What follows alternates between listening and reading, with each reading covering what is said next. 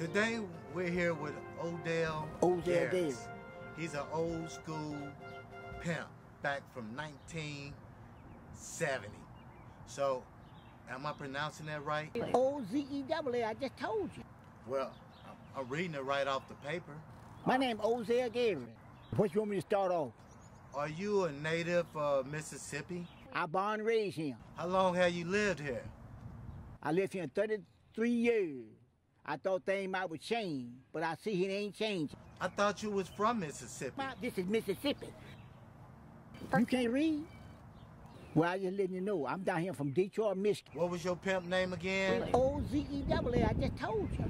Oh, okay. J-R-Y. Oh, okay. Hey, I want to ask you a question.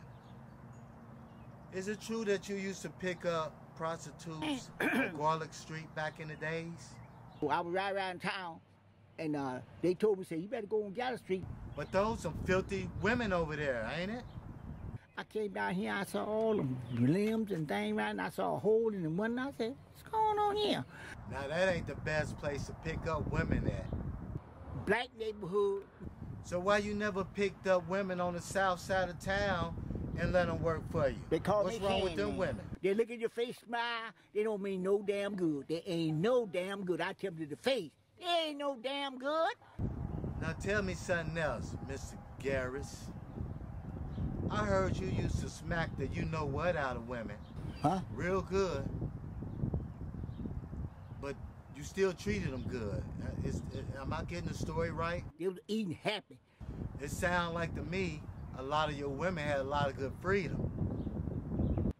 They up there eating.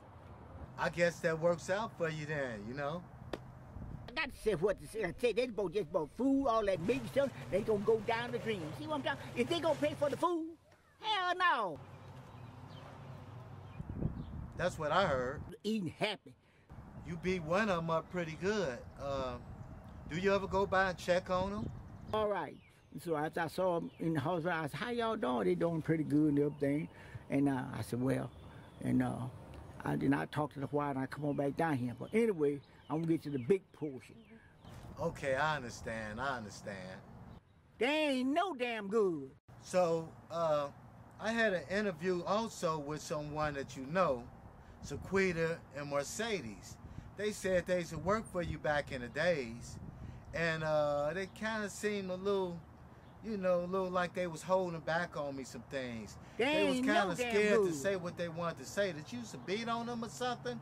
Because they didn't want to say all the information that they really wanted to tell me. A lot of people like to hold back, but I don't hold back nothing. So, Mr. Garris, is there anything else you want to say about your lifestyle?